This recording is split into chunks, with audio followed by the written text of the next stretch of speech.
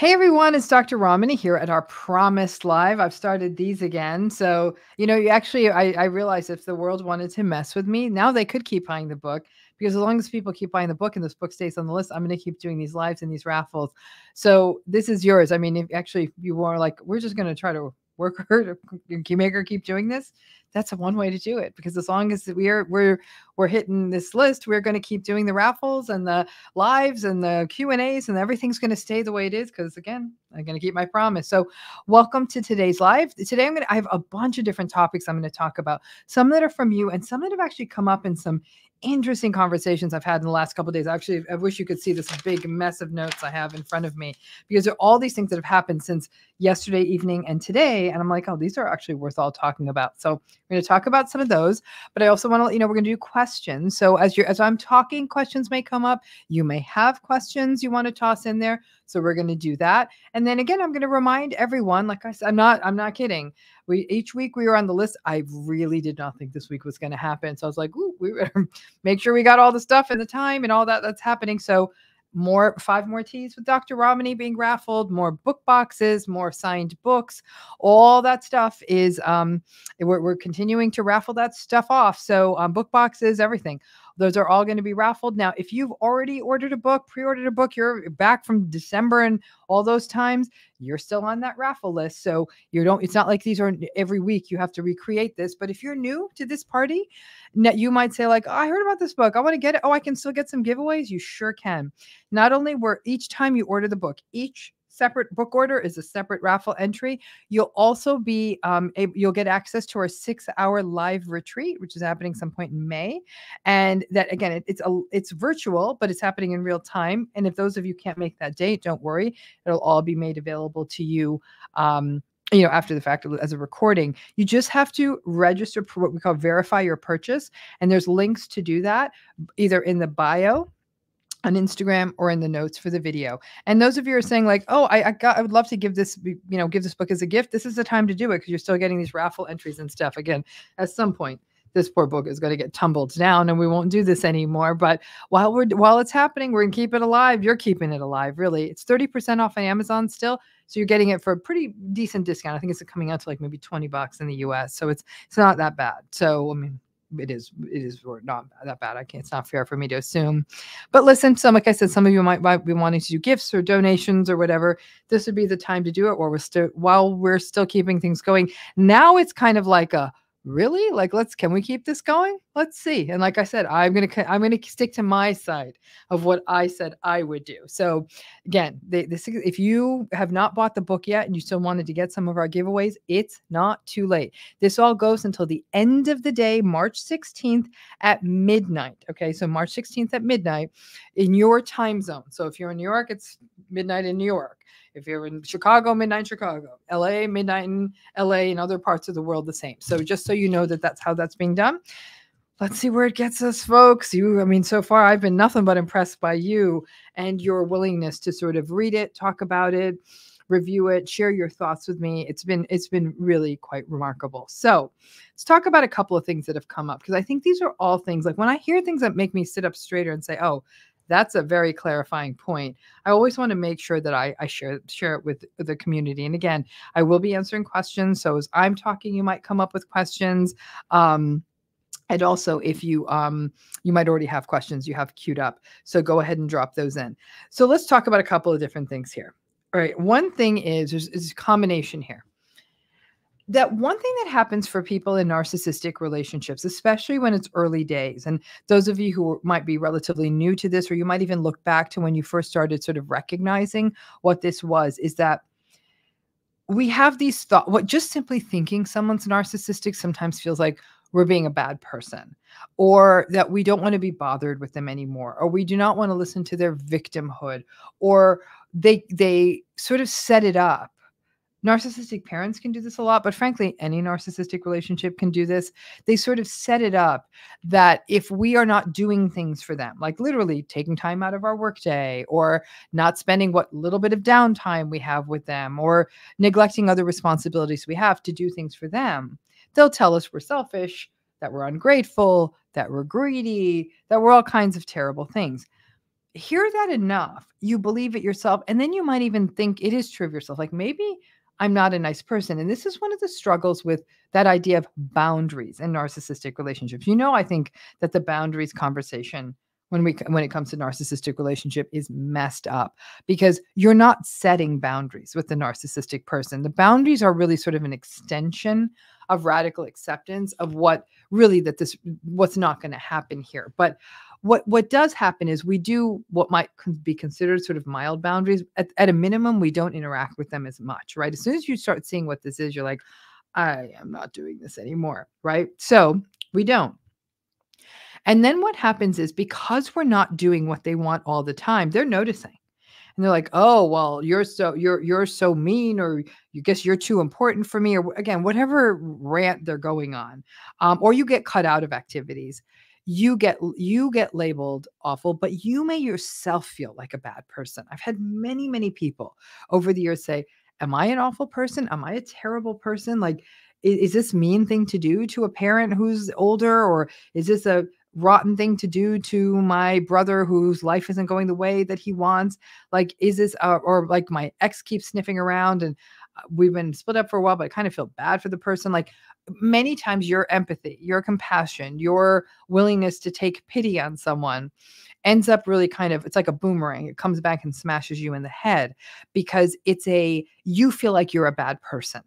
And feeling like a bad person can make it really difficult to do anything that resembles anything. I don't even want to call them boundaries, to disengage in these relationships.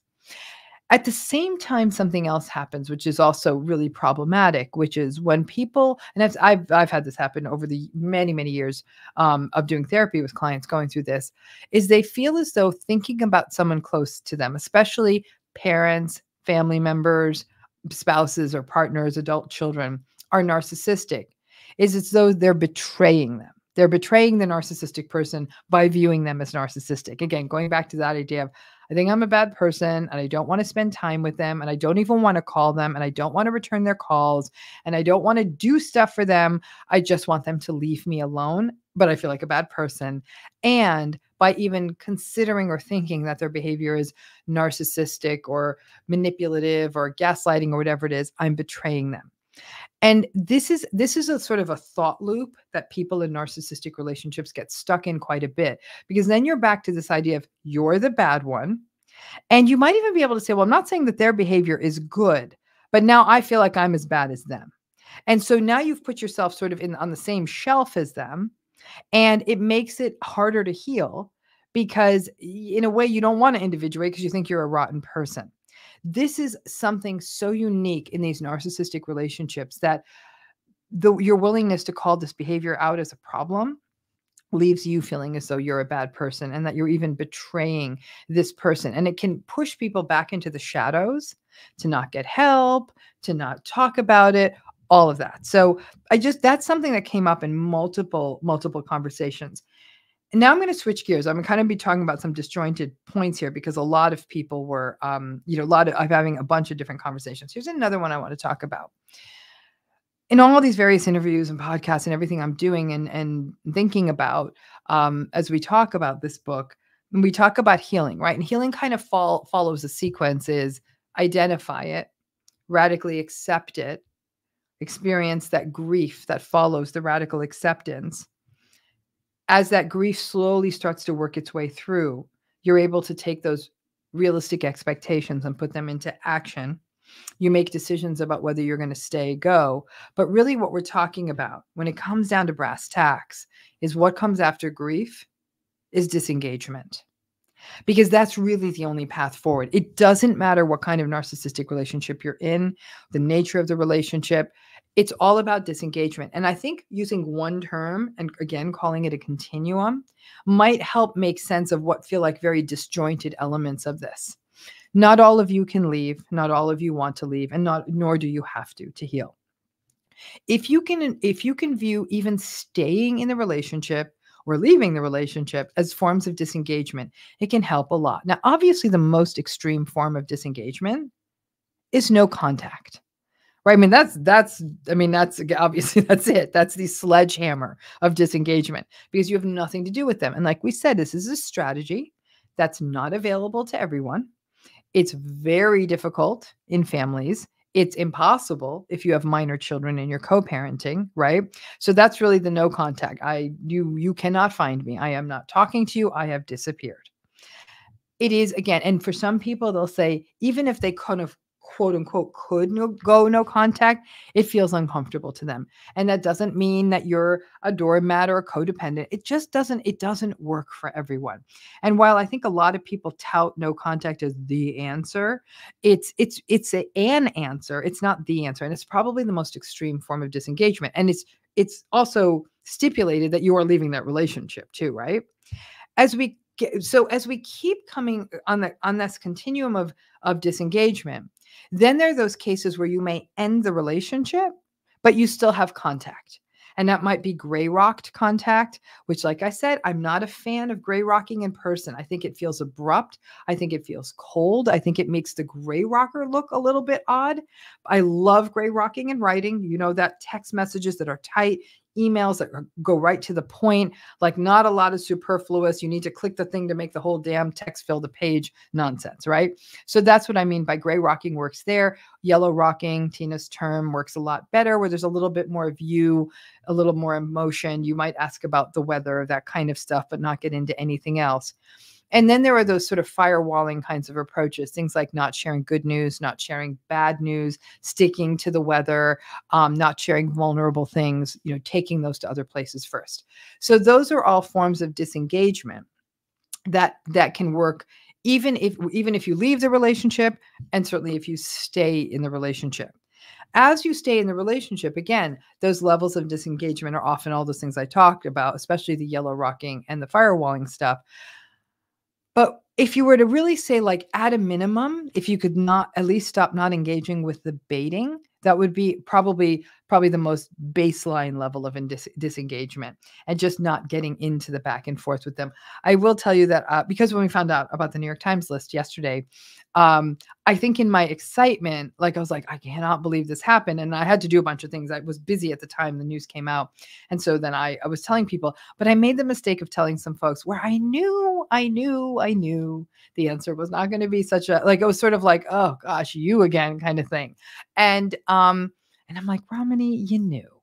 And you did it anyhow. And you know what it was? I was just not being mindful. I was running to the grocery store, and I was quickly parking my car. And I'm like, oh, want to tell folks, like, and now it's after 4, I could tell them. And then I slipped, and I told one of the people who just was, who immediately turned it into an icky direction. In a way, it's like that bucket of cold water that we may chronically get thrown in our face as we continue to navigate the narcissistic relationships that we don't leave. I don't necessarily think it was a bad thing. At first it stung, but then I thought, you know what, this is a good reminder. I'm like, girl, you got to be more mindful. You know who you can take this to. This wasn't the right person. It took a little bit of the wind out of my sails for the rest of that day, which is fine because I had to end up doing other work that whole day anyhow. So maybe I didn't need that wind. But my point is that if we view healing, that next phase of healing after grief, as this sort of continuum of disengagement that can be as simple at the lowest ends of disengagement. And then we also have the not going deep. Don't defend, don't explain, don't engage, don't personalize. Don't explain. Yeah, don't engage, don't personalize. Those are sort of like also coming into that mid-level of disengagement, right? Obviously at the absolutely non-existent level of disengagement, you continue to engage with them left and right, and you continue to have the same conversations that go nowhere. You may not, and you may not have fully radically accepted at that point. That's that continuum. That the higher up you can get onto that continuum, and I kind of put no contact by itself because I by no means think it's essential for healing. Usually the better you get. But here's one thing I want to tell you about disengagement. I don't want you to set an unrealistic bar for yourself. Let's say you're like, okay, whoever this person is in my life is narcissistic. Oh my gosh, this isn't going to change. Okay, I read the book. This is unsettling, right? And then you go through the grief, you go through the loss, you go through that sense of that loss of hope. This isn't going to get better, all that stuff. And then you slowly start coming out of that and say, okay. And you shift your expectations, but you manage this spectrum of discernment. You may be thinking to yourself, I'm just grateful that I am able to not take the bait. And that's where I'm going to stick for a while. That's actually great. You do not need to get all the way to sort of advanced level yellow rock, not sharing good news. That takes a minute to get to. You're sort of all of these discernment strategies, you're sort of seeing what the relationship can tolerate, what gets you into weird corners, and then you take it out so you can really be in this relationship in a way that you see it fully realistically and approach it with that knowledge. Okay. So I just wanted to give you that sort of sense of that continuum of disengagement. Then there was another, again, unrelated point, but I really want to come to it. As you know, that one of the reasons I wrote this book was so many people weren't being supported in their experience of narcissistic abuse. And sadly, one of the places that was happening was in therapy. One of the things that people in therapy were encountering, especially couples therapy, was that, and even in individual therapy, when they're talking about a relationship and it still hasn't been sort of pegged as a narcissistic relationship, or you are starting to recognize that maybe it was, is that you might be sharing experience of rage that the narcissistic person in your life is having. They might yelled at you, screamed at you, tantrumed at you, silent treatment you, however they show their rage, right? And the person you're talking to, it may or may not be a therapist, it could just even be a friend. And they ask you this question, because this is a question that messes with a lot of survivors' heads. And it's an unacceptable question. So you tell them this person showed you the rage. There's a right question to ask, and there's a wrong question to ask at that point. The right question for me or anyone else to ask you in that place would be, the way they raged at you, that wasn't okay. Are you okay? I'm so sorry that happened to you. A recognition that silent treatment, that tantrum, that rage fest was not okay. That's it. That's where we begin. But the disrespectful question that so many people get asked is, what did you say? What did you say to set them off? And I'm thinking, oh, that's great. So this person has behaved in a way that's utterly unacceptable. And we turn it into, what did you say? Especially when we know the person. And we know that they're not poking and prodding and getting and insulting.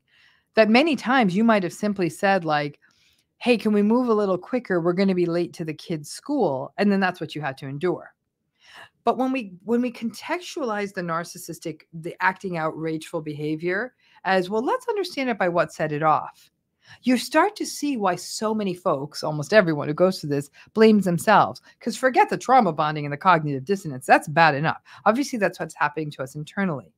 But if the questions that are coming at us is, well, what did you say to make that happen? It's as though the person asking you that simply can't believe that someone would behave in such an abusive, rageful way. Well, wake up and get the hell out of Candyland. Like, this is how people behave.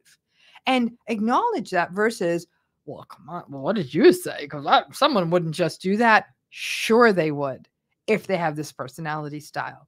And if this has happened to you, I am so sorry. And I'm sure it probably has. It's happened to all of us. Because we're sort of, everyone's trying to say, well, nothing happens in a vacuum. Oh, actually, with personality, it kind of does. And I would say, but people say, well, like, maybe I'm partly responsible. What? Because you were standing there? That doesn't make you responsible. So I really want to highlight that, because when you're asked that question, it may lead you to question yourself. With already that existing self-doubt and self-blame, you might say like, well, maybe I didn't have the right tone, or maybe I shouldn't have said, let's go. And I should have been more chill and been okay that we were going to be late to our kids' performance, even though they were the first performer in the show. But maybe I should have been okay with that.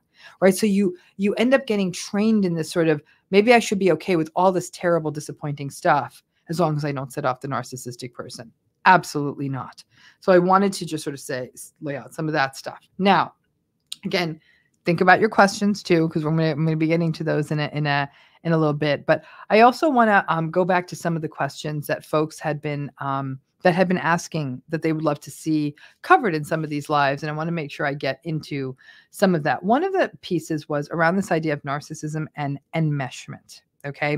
So enmeshment is where we see what we call, the fancy word for this is sort of these undifferentiated boundaries.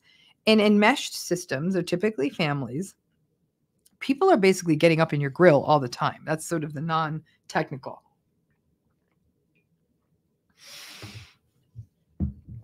And so what we see is that when systems are enmeshed, there's a lot of intrusiveness. There's people asking inappropriate questions. There's There's people who sort of feel they have the right to comment on your weight, on your health, even do it in front of other people. Like there's a lot of those violations. There's a sense that everyone, you're all adults. So keep in mind, this would even be people who are adults. Like they have the right to know everything about your life, including private matters. And if you don't share them, then you're being difficult. Then you're the problem who is not being open, or like that, as though you're somehow not some kind of team player in whatever this group is or family is. In more collectivistic cultures, you can see how enmeshment can almost, is it a given? It's not a given. Even in a collectivist culture, there can be space given to individuals in it, but enmeshment might be less likely to be called out in those systems. Enmeshed systems are often there are narcissistic people in those systems, because the enmeshment kind of works for the narcissistic person, and they kind of have a double standard around it. They feel they have the right to poke around in the other people's lives, right? That's in for them. They feel like they can expect you to always be there for them, do anything they want, almost like you should be able to almost magically sort of teleport to wherever they need you to be. That's sort of how that shows up for them. They sort of feel entitled to what's going on in your life. However, they don't feel the same towards you. So if you were to expect a piece of information from them, they may not give it to you. Enmeshment with you have a narcissistic parent can also show up with inappropriate sharing of information, things that a child shouldn't have to hear or have to weigh in on, and certainly in no position to give advice about. There's sort of an unseeing of developmental differences. There's an unseeing of proper roles. The problem with enmeshed systems, like I said, which invariably have at least one narcissistic person in them, they can be really difficult systems to leave. And when you think of the definition, it's this. Everything's all sort of twisted together. And that also, it twists up our identity. Like we almost can't figure out where we begin and the system and the family end. And that's how they want it. Because it's almost as though to understand our own existence, we have to look towards them. That's a great example of what also happens in these enmeshed systems. So to try to become your own individual person who has your own wants, needs, aspirations, and sense of self, it's really difficult to do if you're in an enmeshed system, because there's no willingness to recognize you as a separate person, which is exactly what happens in a narcissistic relationship.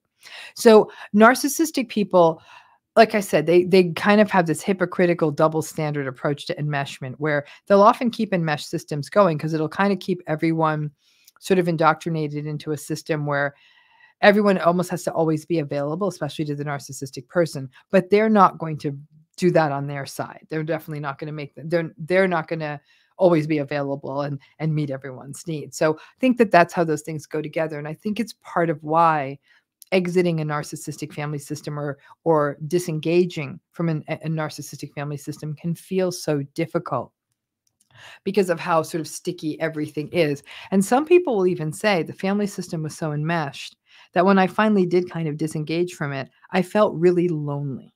And it would make sense, because when you think of what an enmeshed system is, it's like 17 people in a small room. Like it has that sort of physically, it has that feel. I'm not saying that you could be enmeshed in a large space too, but I'm saying it has psychologically that feel of a bunch of people mushed into a small space, and you're all kind of in each other's business and those things. But there's also sort of this psychological series of expectations that come from it, and that any sense of separation or stepping away or making your own voice heard is disloyal in these systems too. And like I said, enmeshment doesn't require narcissism. I want to say that now. There are enmeshed systems that don't have narcissistic people present, but it definitely, it's not unusual for narcissistic people to construct or persist in enmeshed systems. And enmeshment, while we typically almost always use it to describe families, could it be a workplace? I think so, because I think the way some workplaces are run, there can be definitely a real sense of enmeshment and a difficulty that people feel, especially in a family business would be a great example, where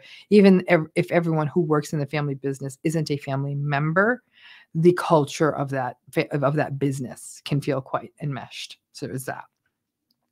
Another thing that had come up, and I think I gave a little bit of lip services to this in a live last week, but I'm going to revisit it here, is this idea of cultural behaviors and how do we contrast that to narcissism. It gets to be very, very complicated. In fact, I just had a conversation with this about someone or yesterday, I should say yesterday, about a lecture I'm going to be giving in the next few months in different parts of the world. And it gets kind of funky because in certain cultures, like again, a much more hierarchical structure of a family may exist, right? That it may be that some of the expectations would be that a male family member speaks for the whole family and other people are supposed to remain quiet, right? So that might be a culturally expected kind of a thing. Just because that happens doesn't necessarily mean that someone's narcissistic or the system's narcissistic, right? So you might have certain cultural practices, like I said, a male family member speaking for the family, but behind closed doors, that male family member might actually be empathic and might be hearing other people's point of view. And when they do present whatever they present to whomever they're presenting, they are presenting the perspectives of people in that family. They're a trustable kind of representative of that family. But you can see, though, when you have those structures, that there's a lot of public power invested in a specific member of a family just on the basis of something like gender. How, if that mixes up with narcissism, it gets really ugly very quickly. So those cultural patterns don't necessarily mean narcissism, but they're like a magnifier. If narcissism is present, that kind of cultural expectation then means that that narcissistic person is going to be able to run a lot more emboldened and roughshod, probably dominate the others in that family much more. And the people in that family system will not really have any voice to even get help and will be silenced by others who might say to them, well, you need to learn your place. So there's no sense of you get to individuate and be your own person in these systems, which again, when there's a narcissistic person in that midst, and that's the person who holds the power, it can get very, very messy. Now, obviously, this issue of culture is a lot more complicated than I could get into in a live because there's so many sort of various pieces of it, and this is going to differ culture to culture to culture. But anytime that there is a system that's housing a lot of just sort of given power, not earned power or earned through respect, but just given power to someone in a family who then gets to sort of represent the family. When that mixes up with narcissism, it's invariably a disaster. When it's not, then it's just how it works. I mean, we still may not like it, but it's not necessarily causing us much harm to the people in that system. And I think that we hit many of the things that you had asked me. And then I'm going to make a comment about this because this came up. I realized I didn't say this. There's this issue of reactive abuse. I don't love the term. I really, really don't. Because again, it flies in the face of what I was just saying before, is we've got to see what the whole context looks like, right? That we'll say to someone, what did you say to set them off, right? Reactive abuse is really defined as a person who is in a relationship of two. And even if the one person, let's call this person narcissistic, is behaving in a way that's abusive or baiting or cruel, and the other person in the relationship who may not be narcissistic reacts very strongly and assertively and even aggressively, that this behavior of this other person is called reactive abuse. Okay, because the words coming out of their mouth may be critical, maybe obscene, maybe things that would qualify as abuse. The challenge with this framework is that then if you're going to do that and look at context, you better open up your lens really, really wide. So it's like one of those sort of panoramic shots. You don't just get to do a standard shot. And let's take it all the way out. Because when we term something reactive abuse, what we often will do is focus on one interaction. But what we may not look at is at 100 interactions. And that 100 interactions where someone was pushed and taunted and teased and mocked and devalued and insulted, perhaps by the more antagonistic or narcissistic person, and the other person didn't react as strongly. But it begs the question, is there a point where any of us, if someone's going at us and betraying us and manipulating us, is there a point where any of us is going to show up in a way that would look like this so-called reactive abuse? I'll say personally, I have. In fact, 7 months ago, I did. I was in an argument with someone, and I'd been going back and forth and back and forth and back and forth with this person, keeping it together, and I lost it. And if all anyone did was capture that one interaction, they'd be like, Dr. Ramani's a narcissistic abuse. Maybe not narcissistic abuse. Dr. Ramani's is like, her language is abusive, right? However, I had to say, in the context of 100 interactions with this person, one person said, why didn't you do this sooner? And I think that that's often the case in these so-called reactive abuse cases. You push anyone, the sanest, most peaceful, push anyone far enough, they're going to snap back. Either that, or they've gone into such a numb, apathetic, almost harming themselves even more because they're not stepping up space. So it's the danger of that term is it's often bandied about in situations where people aren't looking at all of the interactions between the people and don't have a fuller look at it. And what it does is, in that one interaction where the person is reacting and the antagonistic person, has probably always behaved like this. If we only look at that, yeah, I mean, it looks like they're reacting to that, but there's no sense of what led up to this moment. And when that gets captured, using that language against somebody then makes them almost seem as though they're complicit in this.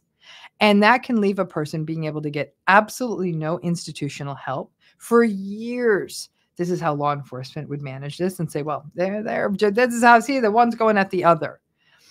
And so I don't like the term.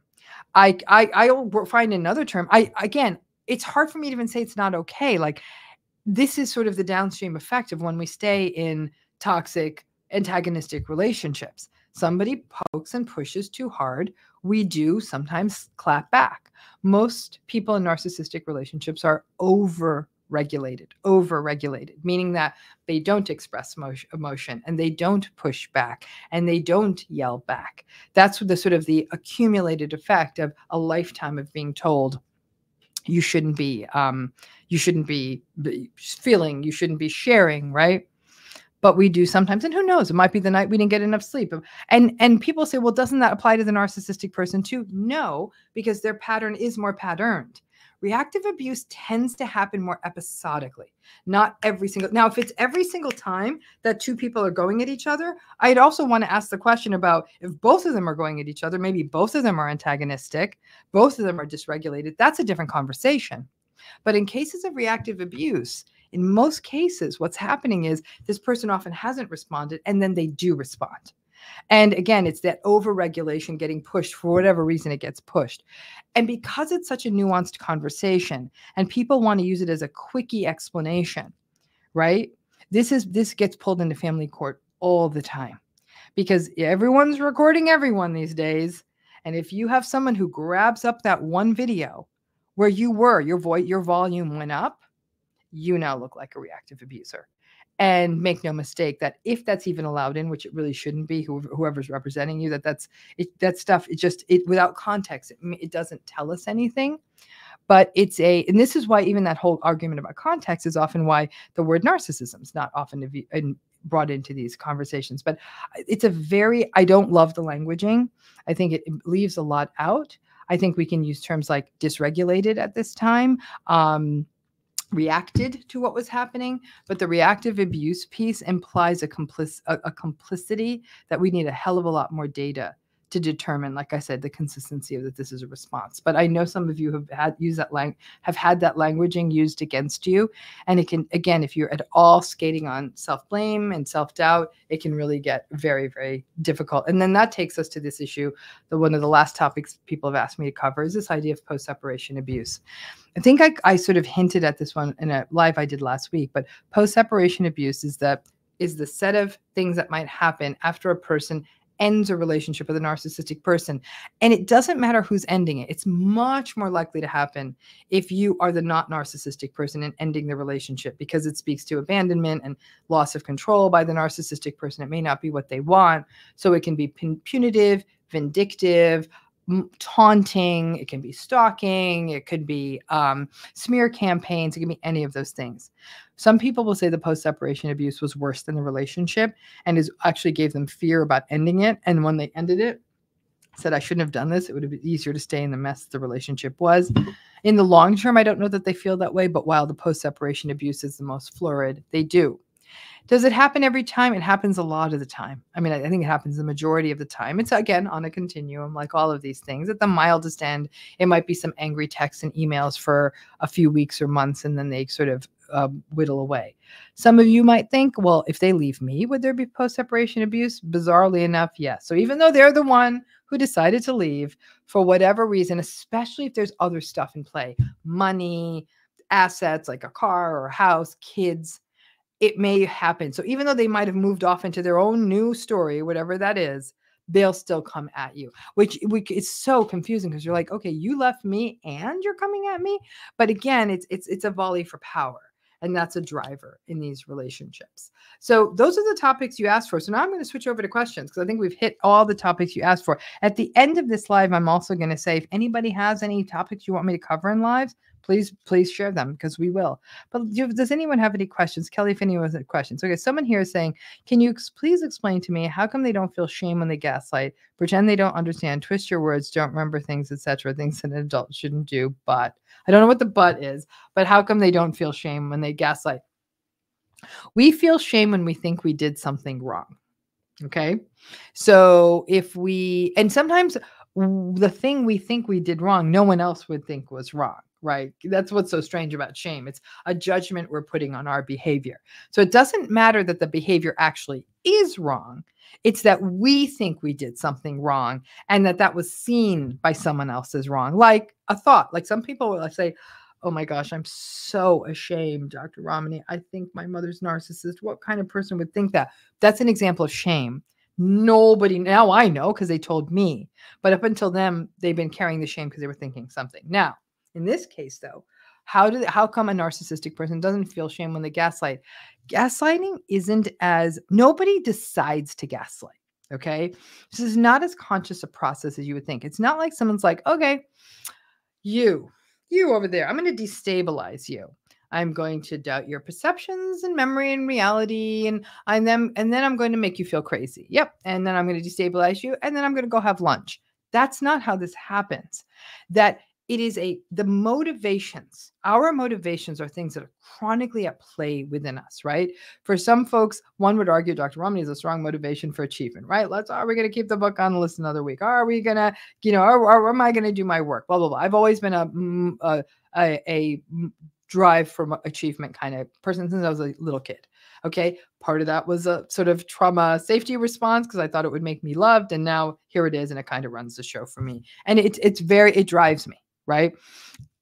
For a person who's narcissistic, they're motivated by power, dominance, control, right? They're not aware of that. They don't wake up and before their feet hit the ground say, okay, power, dominance, and control, where are you going to take me today? It's not that. It's at any time that they feel disempowered in a situation, they're going to set that straight. And gaslighting becomes that play. It's natural for them. And it's also because you're willing to see someone as less than you, right? So that's inherent in them, that they can have contempt for another person, devalue them, have no care for them, and then have to keep power. I don't even think that they're willingly saying, I want to destabilize them. It's like, I got to be the one who's in control. I've got to be the one who's in power. And even that's not an active conscious process. It's that all their behavior trains in that direction. Okay. So they don't feel shame because A, it's not happening at a conscious level. And B, they don't think they're doing it. So it's hard to feel shame about something you don't think that you're doing, right? And so all these things you're saying, they pretend they don't understand, they twist their words, that they don't remember things. These are all the things they're doing to maintain this almost delusional sense of perfectionism, grandiosity, better than other people. But it is not happening at an active level, and they are, it's all being driven by that need for power, control, and domination. How high is the risk of spoiling a possible good relationship due to the emotional distress? Okay, so I'm going to make sure I'm reading this right. How high is the risk that you will spoil a possibly new good relationship due to the emotional distress about a former relationship with a narcissist? There's a risk. There's a risk. And the risk will come out in a few ways. One way is that you're second guessing and doubting yourself all the time. And people who've had previous narcissistic relationships may find themselves in a place where they feel like they need a lot of reassurance, right? Like, did I do that okay? Or like, are you sure? Are you sure? Are you sure? There's a lot of are you suring from people who are survivors of narcissistic relationships. So even a decent person, good person, would be like, oh my gosh, like, this is getting exhausting. And they're not meaning to be mean. How often do you want to reassure someone, right? It gets exhausting. So that's one place it can show up. There can also be a suspiciousness that the frequent betrayals of trust that come up in a narcissistic relationship can create in a new relationship. So we may have lots of struggles with trust, and we may doubt the integrity of a new partner who's actually not doing anything. Now, again, with a proper backstory, a good person will say, okay, I get it. You were hurt, but there's limits on that. So if we keep doubting that integrity, and there's really not a lot to hang our hat on, it's that we're almost we still haven't grieved that past, or let go. I mean, I haven't grieved, but we still haven't healed from that prior relationship. We may end up now projecting that onto the new partner that's healthy. But again, it's like the reassurance. There's a point at which you're like, listen, I really like you, but the number of times I'm not doing anything wrong, and I'm not interested in spending my time proving this to you. There may also be an unwillingness to share, like to even now, all that stuff you had to do in the narcissistic relationship to survive, not share emotions, not share hopes, not share of yourself. Well, that's necessary in a good relationship. And it's almost like a muscle we've lost. So that kind of emotional intimacy, that depth of intimacy, is a new skill set that needs to be built. And if it's taking too long, like if there's a constant tentativeness or there's not as much sharing, that could potentially spoil a good relationship.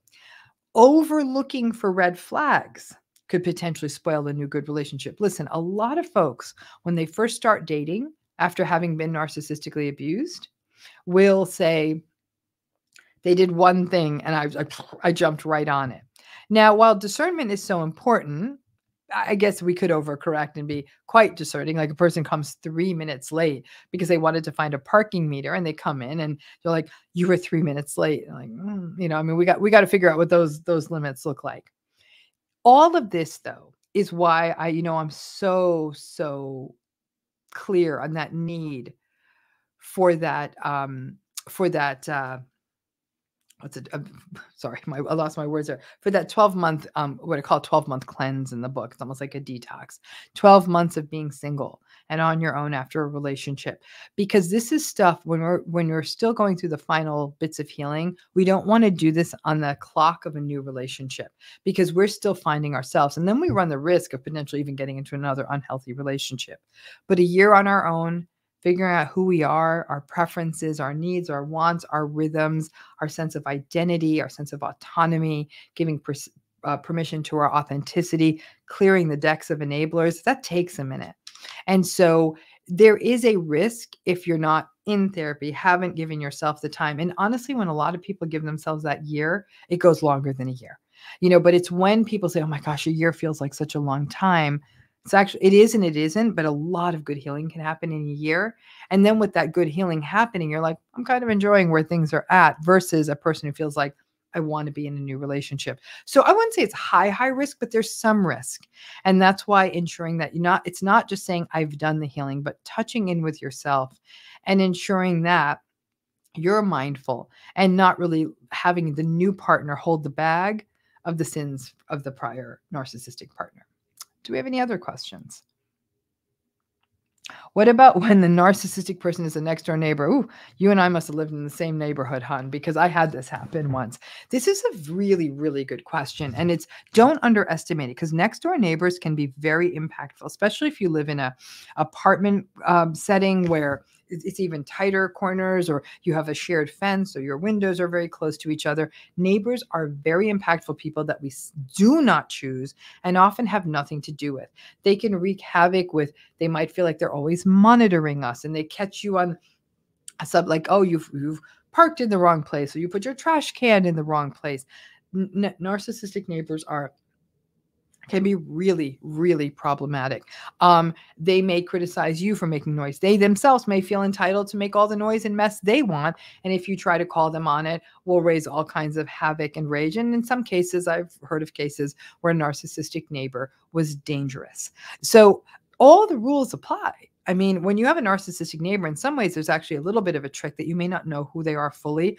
Because I'm in the United States and it's getting to be, it feels like sometimes a very dangerous country, you be careful. Like if you don't know fully, like I've had narcissistic neighbors where I was a little, they felt scary and I didn't feel safe bringing stuff up to them because I didn't know what kind of weaponry or anything they had. And so I wouldn't push it. I would either, if I had to involve a homeowner association or law enforcement or some other organization, I would, or I'd let it go because or I'd move. So neighbors can be incredibly impactful, but again, it's radical acceptance, it's realistic expectations. So I once did have a very narcissistic neighbor who would passively aggressively punish by always parking in the only parking spot there was in front of the house, do it over and over and over again, would complain, roll his eyes. He was an awful person. So I did something that was a little bit manipulative. And even better yet, he would throw his trash over. So it was like a very close together houses. And he would throw his trash over the wall to where I was living. So the trash would be in the yard. And it was gross because like it was this food and things like that. And he felt like a little unhinged. So I thought, I'm going to just try one thing. Because I was actually a little afraid. And I knew he had firearms too. So it was not a risk I was willing to take. So this is where you're going to think like, okay, Dr. Ramani, maybe we shouldn't read your book because you're not all there. But what I did, that's why this neighbor question made me think of it, because he was clearly narcissistic. He was mean to the other neighbors. He had no empathy. He was very entitled, blah, blah, blah, blah, blah, blah, blah. Very noisy cars, and he'd gun them late at night and all that. But he, it was holiday time. It came to the holiday time. So I put together a little gift of like cookies and some sweets and some tea, and I gift wrapped it. And I gave them to everyone in the neighborhood. So it didn't look like wacky, but I'm like, from your neighbors, love, da, da, da, da, da, da. I hope you have the most beautiful, joyful holiday season. It was like the Grinch, y'all. This case, it was one of those times where I still think he was narcissistic, but I think he was sort of like a vulnerable, malignant narcissist. Whatever that was, he left a note at the door. He's like, no one's ever given me a present and a note like that. He was still an awful person, but he never did the garbage and the parking thing again. So you know what? I'm not telling you, though, who's asking this question, whether you should leave them a holiday gift. But there's funny how there's some little ins there. This happened to work this time. I've had other neighbors where it has not. But it's a real concern. It's a tremendous stress. You may not have the same strategies at play. One thing I would highly recommend is talk to other neighbors, because sometimes you almost create a coalition of other healthy neighbors. Maybe together you can come up with a solution, but at least you might also feel supported. Remember, the support of other people matters. In that case of the garbage neighbor, he hated the other neighbors on the other side of him too, and I ended up becoming their friends. So by drawing together, I didn't feel as insane, and they they sort of chuckled when I told them about the gift, and then the person moved, so it was fine. Other questions. How do you know if you fully accepted the reality of the narcissistic relationship? To this question, I say, I don't know that we ever get 100% there, but I think we can get into the high 90s, 97s and 98s. How do you know that? You don't get surprised.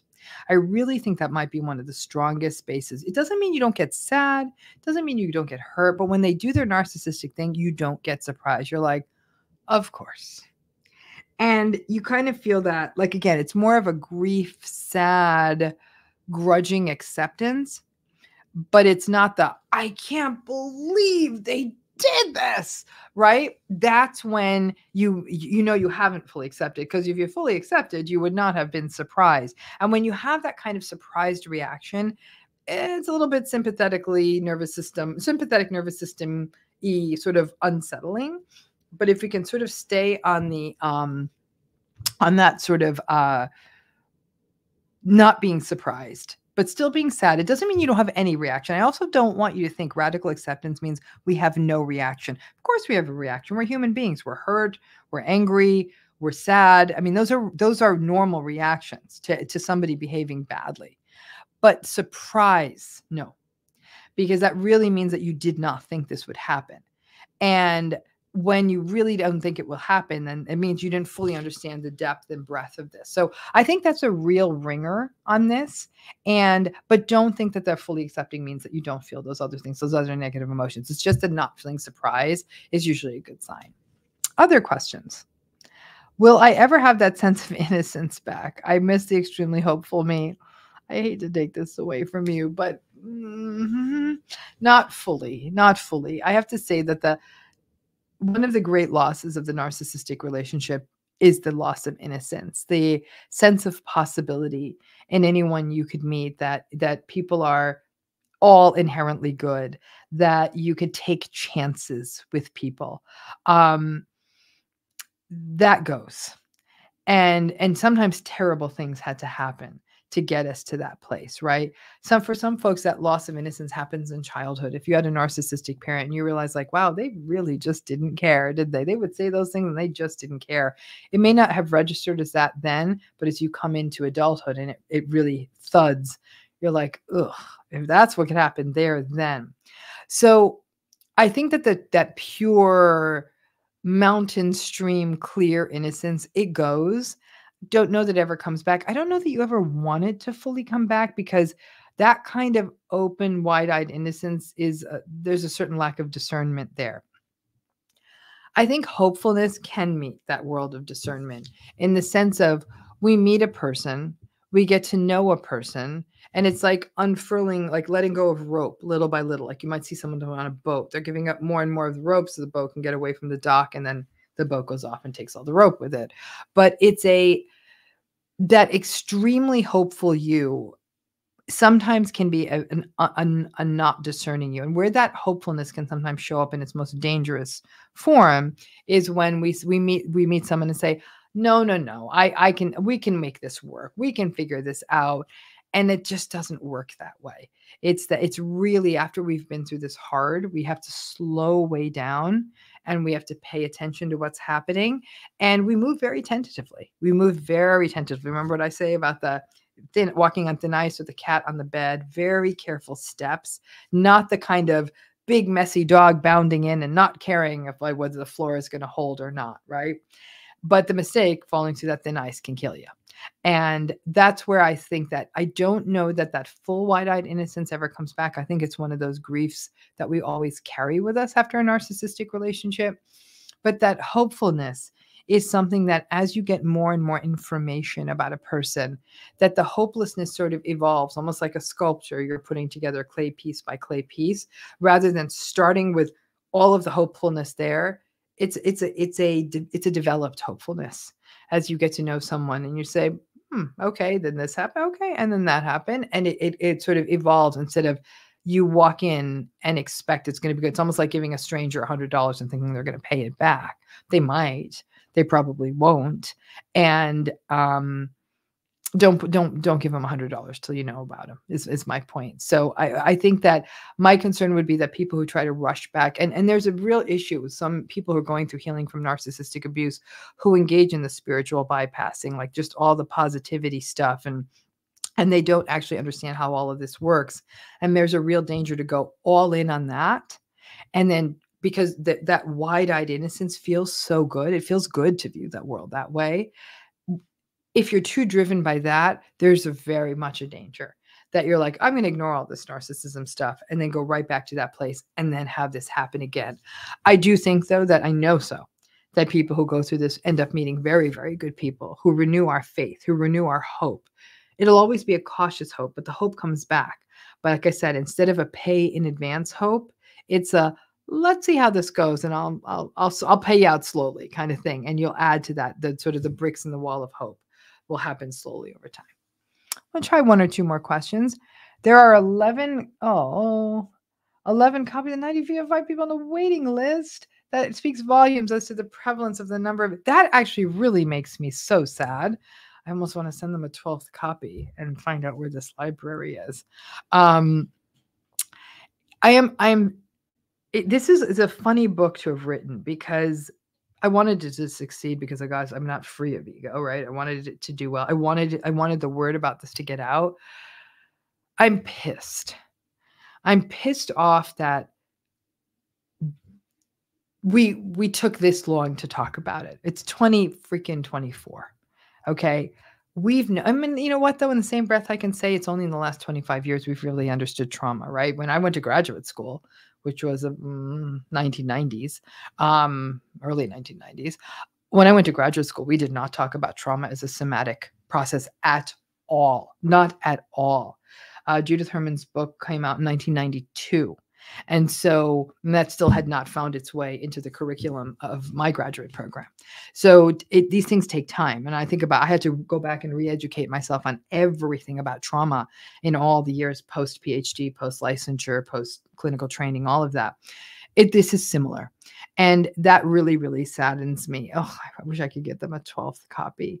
Maybe, I don't know, maybe we figure out a way, BJ, if you email us and say I'm the person from the live. And I mean, we could do one book may not make a difference, but it could. If you could maybe send us an email and tell us you were the person on the live, I would be happy to send them actually even 5 more books if they'd accept them. So I'm happy to do that because I'm going to do anything I can on my side of the street because that might open it up a little. So yeah, we'd be willing to do that. Anybody else have one more question? How common is it for therapists to misdiagnose covert narcissists when they go to therapy? So common, I would say over 50%. I'm guilty of that. Because remember, when we're talking about covert narcissism, there's 2 things happening here. There's this covert narcissism thing of they've really done a beautiful job of covering it up. They come off as charming and grandiose and like, oh, therapists, like you're not, look, in fact, I once worked with a covert, like this sort of masked narcissist, covert narcissist. And at the time I had like a normal person's office and had the diplomas and like, oh yeah, those are some good schools. Like you must be really smart. So they were trying to fluff me up. And I, depending on where the therapist is at, that can actually kind of work. I think that as therapists, we are trained to look for symptomatology, not personality.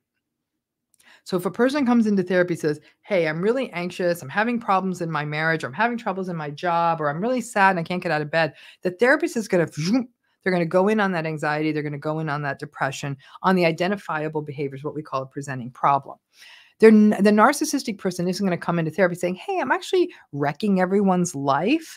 But, it's interesting. Like, I'm kind of charming and charismatic and cool, but I am also wrecking everyone's life. Like, they're not going to come in and give that story. So I think when a narcissistic person comes in as very socially skilled, they are, especially if they're smart, and they're articulate and they are warm with the therapist and seem like a really nice person with the therapist, in essence, are kind of love bombing the therapist, they will definitely get misdiagnosed. Now, the other time that the term covert narcissism is used is when we're talking about vulnerable narcissism, victimized, resentful, sullen, passive aggressive, socially anxious narcissistic folks. They're almost always misdiagnosed. And they're usually misdiagnosed as having mood disorders, anxiety. I shouldn't say misdiagnosed. They are diagnosed as having mood disorders, anxiety disorders, that kind of thing. And that may be true.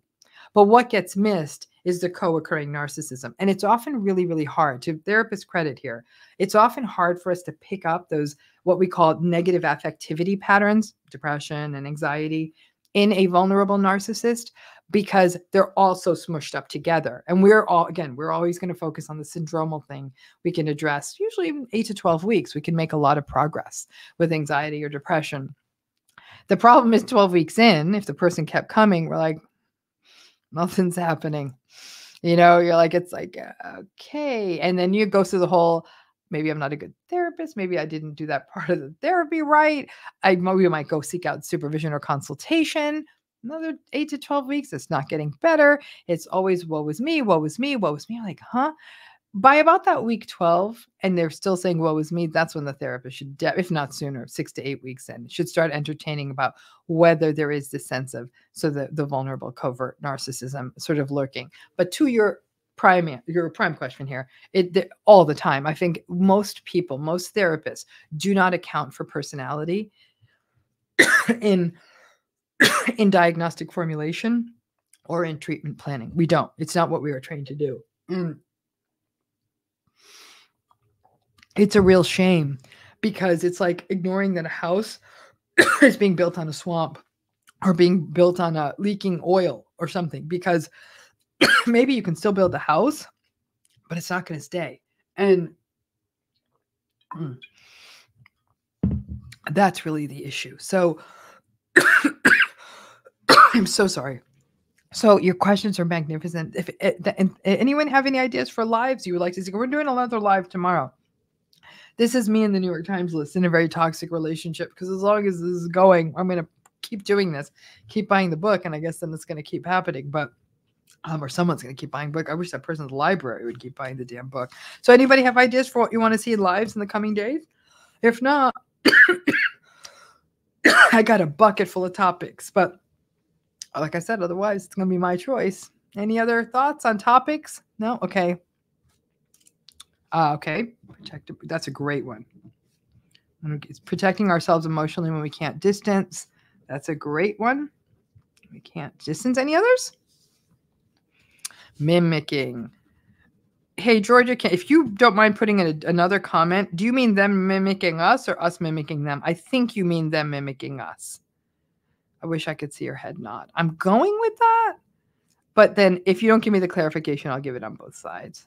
Narcissist mimicking. Healed. Okay, I could talk about that. Narcissism and healing. And this is a good one. I'm going to add to that one the person who just said the high-functioning narcissist. I'm not only going to say the high-functioning narcissist, I'm going to talk about the self-aware narcissist. Because let me tell you, that's its own comedy show. Calling you crazy. Yep, that's part of gaslighting, and we'll talk about that dynamic. Porn addiction, good one. Porn addiction, sex addiction, and trust. Let's do this. Got it. Projection. I wish you were all my students when I was teaching school. Sibling estrangement. Oh, shoot. You know what? Someone else had asked me about siblings. I put siblings at the top because that's the one topic I didn't get to today. Any others? Try one more. And then, the capable of love. I love all of you. My gosh, your questions are so smart.